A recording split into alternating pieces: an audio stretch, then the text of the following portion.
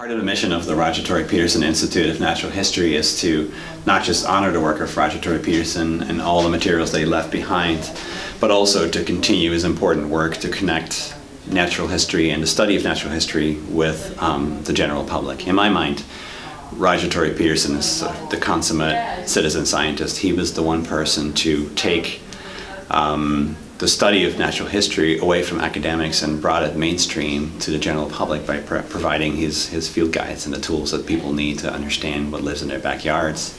So these are some examples of the unframed original field guide plates that Roger completed throughout his career. This is actually a sample from the Birds of Britain and Europe field guide title.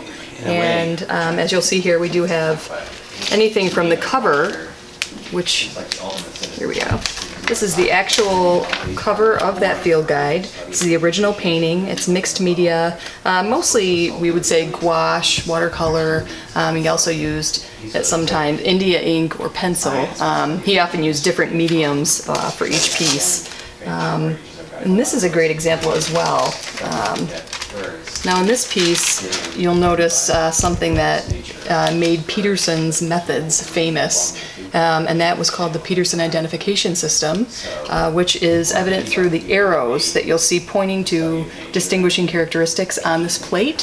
So the arrow was pointing to the part of the species that you're going to be looking for. That's going to help you identify that bird out in the field. And so Roger's system of identification really helped any level of birder or nature enthusiast to be able to do this. He wanted everyone to, be able to go outside, pick up his book, and easily identify species in their backyard.